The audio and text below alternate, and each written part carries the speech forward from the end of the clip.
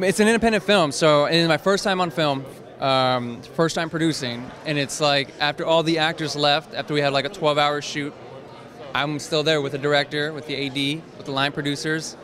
Yeah, so my days are like 16-hour days. It was like there was times where I wanted to take my anger out on maybe a couple of the cast members, or crew members, but they were so wonderful. Everyone was like just so loving, and this was like a passion project of Prince's, and then he just roped me in, and I was just like, I got to do this with him. So it became your passion project as well. Oh yeah, oh yeah. It's something as a lot of actors, they just don't create for themselves, and this is an opportunity that I just got, and I was like, no, we have to do this, and I'm going to help you do this, and we're going to get this this other producer and this cast, just putting it together, and that was actually really fun too, because I can do stuff now. I can create.